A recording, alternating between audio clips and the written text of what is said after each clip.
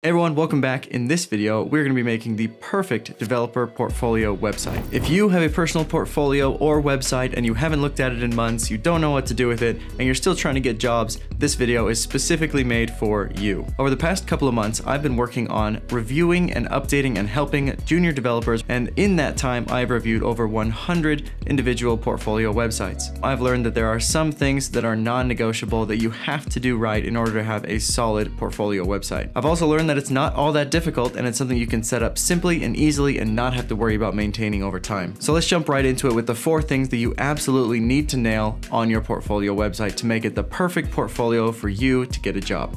First, let's talk about overall design. Now, this is an element that is the first thing that an HR manager or anyone is going to see when they see your portfolio. And the idea here is to find something that can impress, but not overwhelm the person that's reviewing your site. The best way that I've seen people do this is with solid color or gradient backgrounds and nothing too complicated or too intense. Photo backgrounds don't usually work very well because they distract from the overall goal of the page. Similarly, overly using animations or too much, unless you're a 3D animator, can usually be distracting to the user. So I would definitely recommend simple colors, simple gradients, and something that you can continue to use throughout the rest of the page to keep it cohesive, but also incredibly simple. Here's some examples of things that I think go well. When you have a simple, quick tagline, whether that's your desired role or your name, it's an easy way to show, this is who I am, this is what I do, and let's jump into it.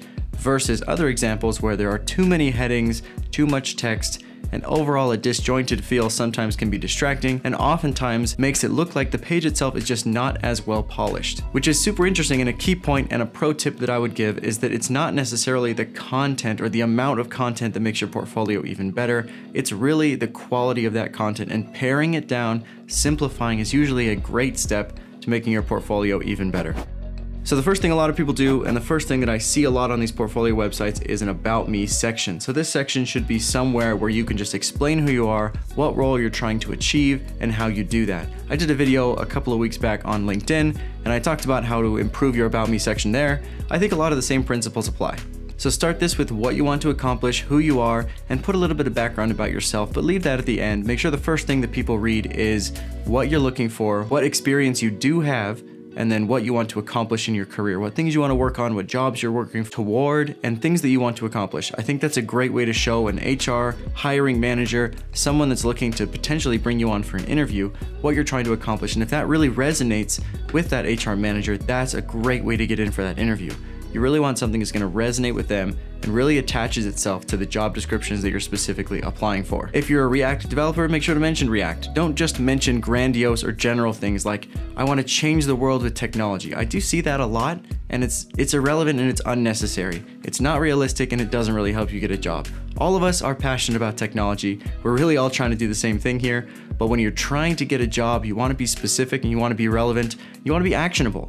If you want to build fast and reliable websites with React, or if you want to build web apps or mobile apps with React Native, whatever you really want to do, that's the place where you want to put it. You don't want to be grandiose or excessive. You really want to be simple, you really want to be specific, and you need to be able to back something like that up in an interview. So if you're a senior developer, this is also an excellent place where you can add your experience, companies you've worked for, people you've contracted for, just kind of mentioning those names or those companies you've worked with. That's a great place to put it. If you don't have an experience section, I don't think they're necessary, so the About section is a great place to throw maybe a few logos of companies you've worked for in the past and what roles you did there. If you're a junior developer going for your first role, I wouldn't worry about that. Okay, the third piece of your website, which I think is the most important, is your project section, where you can really showcase the things that you've done and the skills that you have. So a common mistake that I see over and over again is junior developers that put every single project they've ever done with friends in their coding bootcamp, homework assignments, everything, they throw it all onto their website. Dozens of projects, even hundreds of projects that people have put onto their websites, and that is way, way too much. I think GitHub is a great place to host all of your repositories, and if you want to have hundreds of different project repositories on there, go for it. But on your portfolio website, only the ones that you really are proud of, the ones that you would want to talk about in an interview, should be the ones that you put on your website. Really, this should be 3 to 5 of the main ones that you think you did your best work on, ideally ones that you contributed most, if not all, of the code to, so that you can really talk to those specifics when you're asked about them. An important thing to remember about that is a hiring manager is not going to be spending very much time on your website or on your projects. If they do click into one, you want to make sure that the one that they're clicking into is one that you're really proud of, you spent a lot of time on.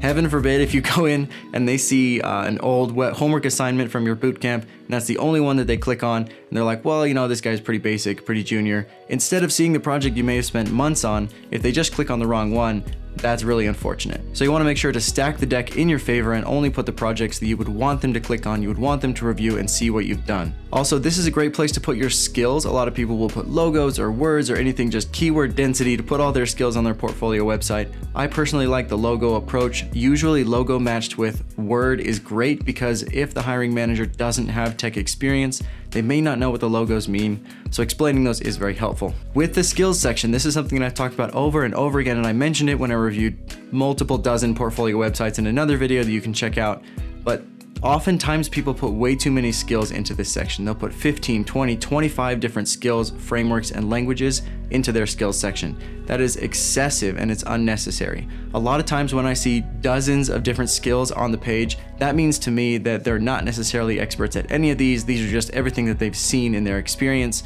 That's not super helpful. I have seen people divide this successfully, where they put, these are the things that I'm specialized in.